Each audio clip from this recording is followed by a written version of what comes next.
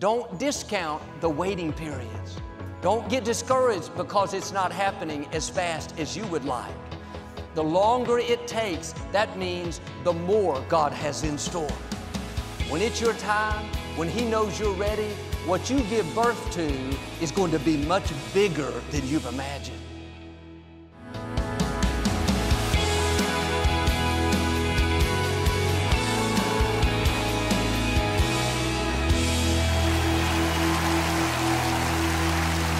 God bless you. It's a joy to come into your homes, and if you're ever in our area, please stop by. I promise you, we will make you feel right at home. I like to start with something funny, and I heard about this positive farmer and negative farmer. When it would rain, the positive farmer would say, "Lord, thank you for watering our crops." The negative farmer would say, "Yeah, but if it keeps this up, it's going to rot the roots." When the sun came out, the positive farmer, "Lord, thank you for giving our plants valuable nutrients." The negative farmer, "Yeah, but if it keeps it up, it's going to scorch the crops." One day they went bird hunting together in a boat. The positive farmer just got a new bird dog. He was so proud of him. He shot a bird, fell in the water, said to the negative farmer, "Watch this." The dog jumped out of the boat, ran on top of the water, picked up the bird, ran back on top of the water, put it in the boat. He said, "What'd you think?" The negative farmer said, "I should have known it. That dog can't even swim." Say it like you mean it. This is my Bible. I am what it says I am. I have what it says I have. I can do what it says I can do.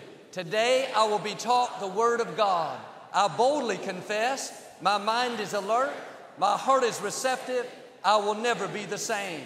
In Jesus' name, God bless you. I want to talk to you today about it's worth the wait. We all have things that we're waiting for. A dream to come to pass, problem to turn around, or to meet the right person. When it's taking longer than we thought, it's easy to get discouraged, to become impatient, and think, when is it ever going to happen? But sometimes it's not happening because we're not prepared for what God has prepared. You're ready for what you have in mind, but if you could see what God has in mind, you would realize you couldn't handle it right now. You need more time to grow, to develop, to gain experience. And the scripture says, let patience have its perfect work. Patience is developed in the weight room. When I was playing sports in high school, the coach would have us spend an hour a day lifting weights. I didn't want to do that. I wanted to play basketball. That seemed like a waste of time. But in that weight room, we were getting stronger, building endurance so we could succeed on the court. And before you see what God promised, before you get on the court, God will send you to the weight room, W-A-I-T. You may not like it. You don't see anything happening. Other people are in the game, making progress. You're stuck waiting. But that time in the weight room is critical. You may not see anything changing, but something is happening. Patience is working. Your spiritual muscles are getting stronger. You're growing, developing. Patience is building you, getting you prepared so you can sustain what God has coming. Don't discount the waiting periods. Don't get discouraged because it's not happening as fast as you would like. The longer it takes, that means the more God has in store. When it's your time, when He knows you're ready, what you give birth to is going to be much bigger than you've imagined. Hebrews says, you have need of patience so you can receive the promises. We know we need to have faith. We know we need to believe. Those things seem obvious. But this says we need patience if we're going to see promises come to pass. Maybe you've been praying, believing, being your best, but you don't see anything changing. You're tempted to live stressed. Have a new perspective. You're in the weight room. You're not missing out. You're not falling behind. God has you right where He wants you. That promise is right on schedule. Now do your part and wait with a good attitude, not upset, complaining. When is it ever going to happen? No, turn it around. Father, thank you that what you started in my life, you will finish. Thank you that what you promised is on the way. If you will wait with the right attitude, after patience has done its work, you're going to see promises come to pass. But we see waiting as negative. We don't like it. Nothing is happening. We're interested in the destination, but God is interested in the journey. He's working on us along the way. When we understand that waiting doesn't mean nothing is happening, doesn't mean God has forgotten about us, it's all a part of the process, then we can stay in faith knowing that at the right time, God will get us to where we're supposed to be. David waited 13 years to take the throne after the prophet Samuel anointed him to be the next king. God could have taken him straight to the throne, but David wasn't ready. He had to go through a time of testing. During those 13 years, he faithfully took care of his father's sheep. Seemed like a menial position. He knew he had bigger things in him. He had heard the prophet say that he was a king. But had David not passed the test in the weight room, he would have never made it to the throne. He had to show God he would take care of his father's sheep before God would trust him to take care of his sheep, the people of Israel. While you wait, be your best where you are. That's a very important time. God is watching to see if you're ready. And here's the key.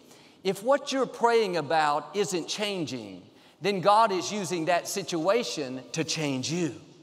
If it's not working out, then it's working out something in you. All things are working for your good.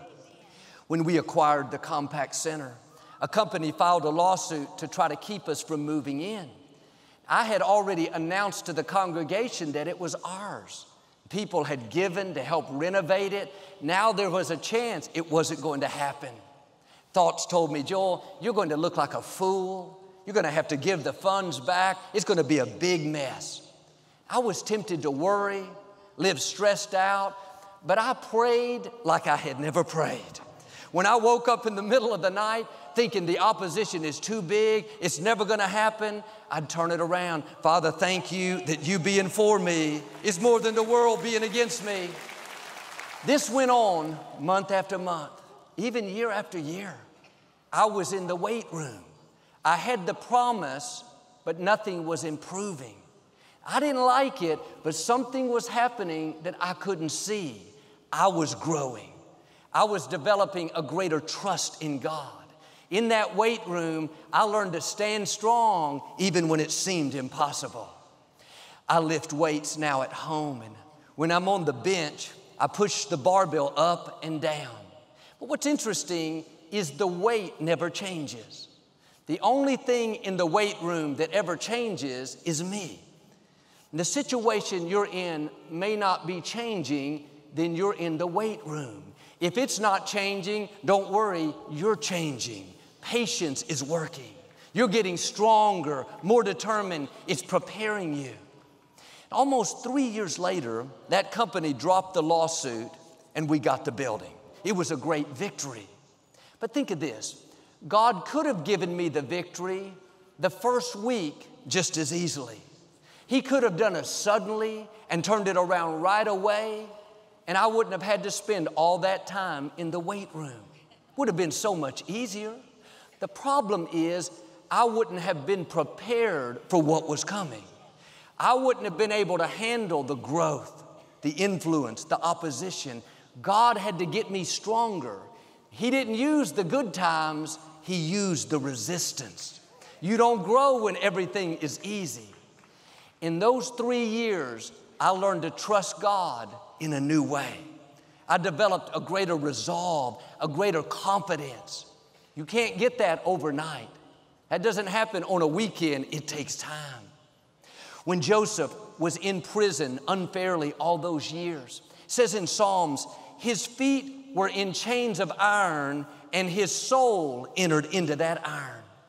He didn't like it, but those challenges were developing something in him, courage, strength, endurance that he couldn't get any other way. It happened in the weight room. And I'll admit, I don't like to wait. I like to move fast.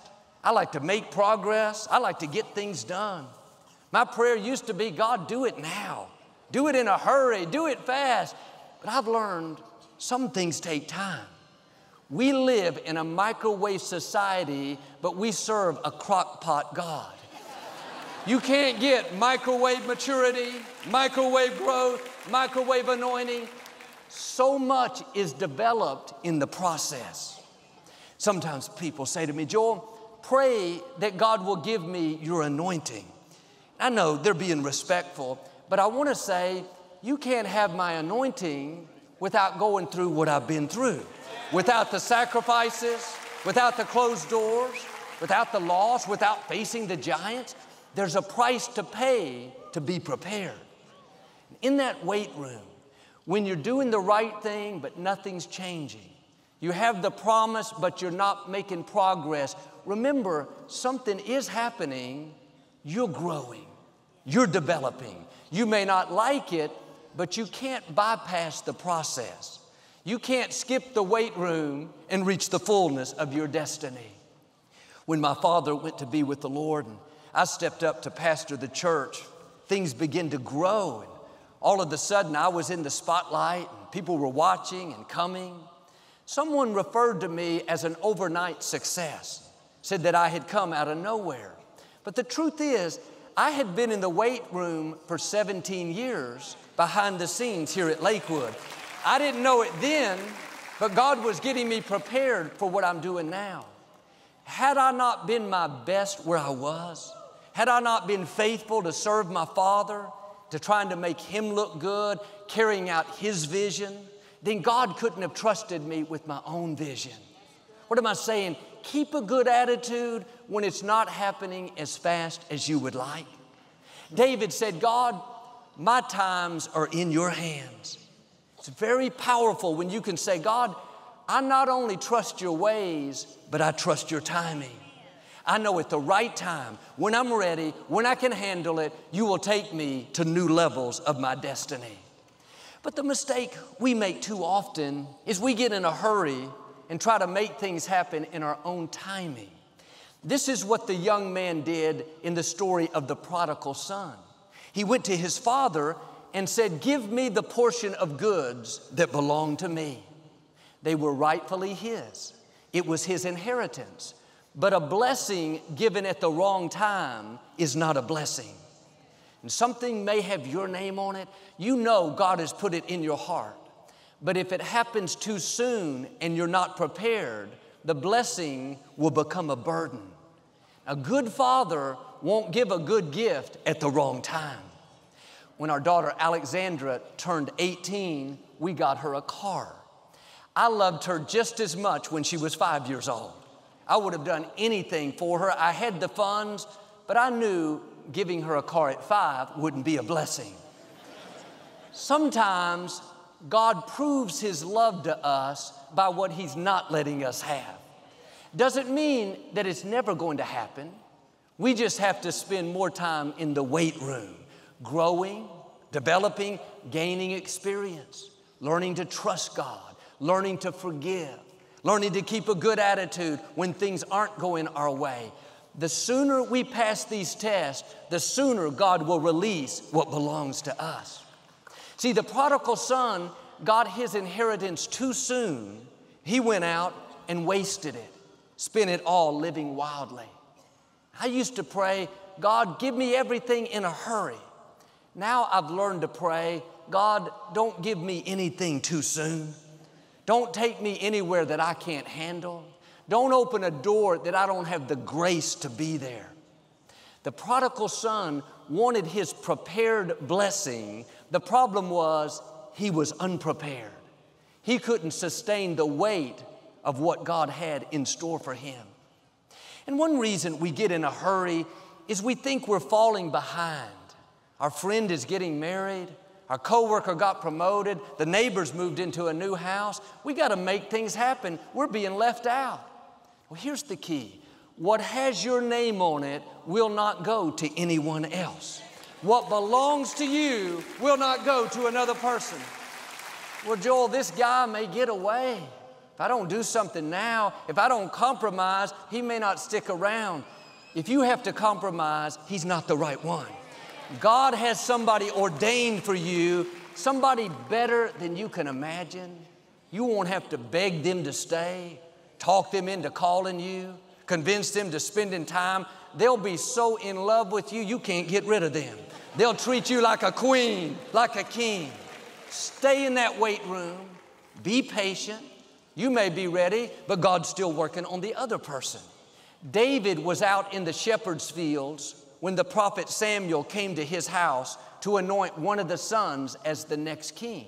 David's father, Jesse, didn't even bring David in. He thought, there's no way it's David, he's too young. When Samuel went to pour the oil on the other 7 sons, the oil wouldn't flow. I can imagine him turning the bottle upside down, hitting it, nothing would come out. God was showing us no matter how hard someone tries to get what's yours, they may manipulate, connive, ignore, leave you out. The oil is not going to flow to them. What has your name on it is coming your way. The person, the job, the house, the opportunity, the promotion cannot go to anyone else. That's why we don't have to live jealous or envious of other people. Well, Joel, my coworker got the promotion that I worked so hard for. They played politics. It wasn't fair. If it was supposed to be yours, you would have it. Stay in the weight room. Keep a good attitude. Keep growing. Keep passing the test.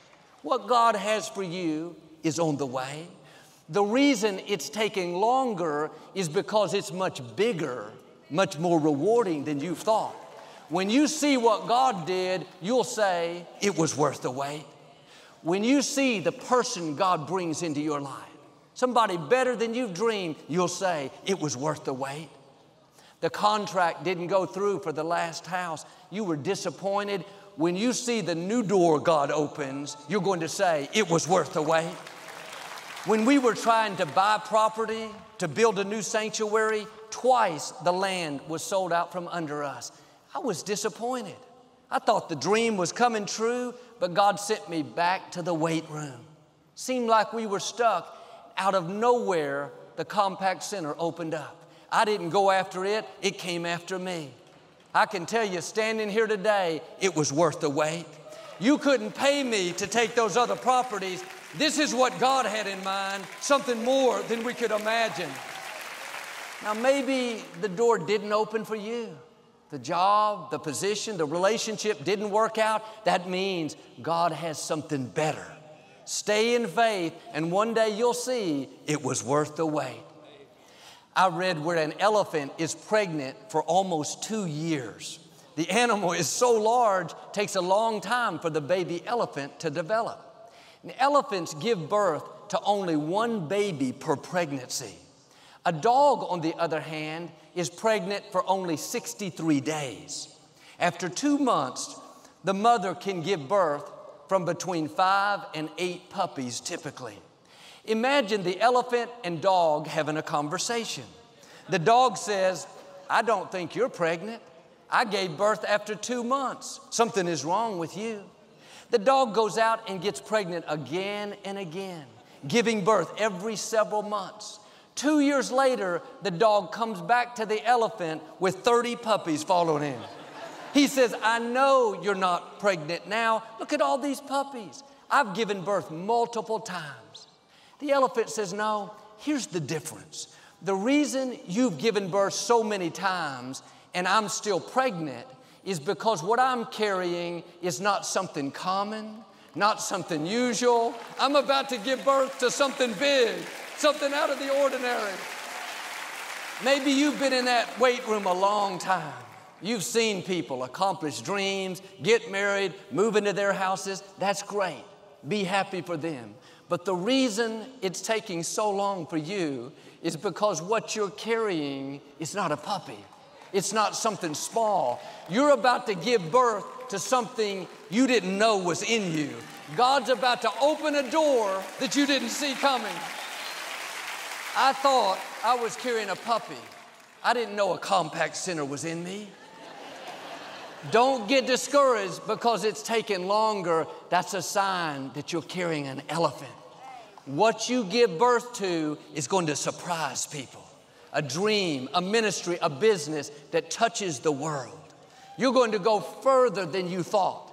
Make a greater impact than you've imagined. That's why you've been in the weight room so long.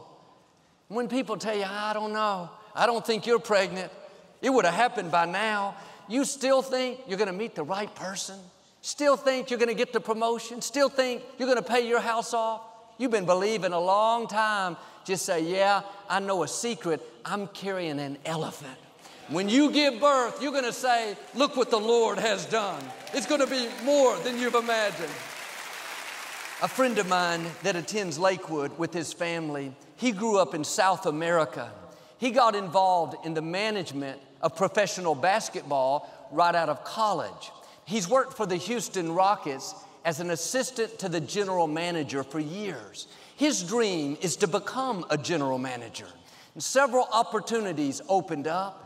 He went and interviewed, big positions, had his hopes up, but it didn't work out.